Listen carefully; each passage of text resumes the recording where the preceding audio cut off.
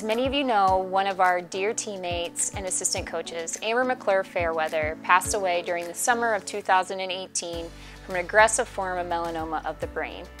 Amber loved the Lord with all of her heart and lived as a disciple through her ministry as a teacher, coach, wife, daughter, and friend. She lived life with a passion that burned for the Lord and modeled the truth of His gospel in everything she did.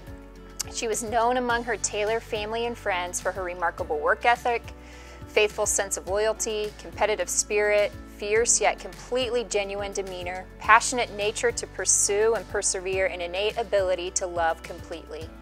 Romans 8:37 reads, "Despite all these things, overwhelming victory is through Christ Jesus, who loved us."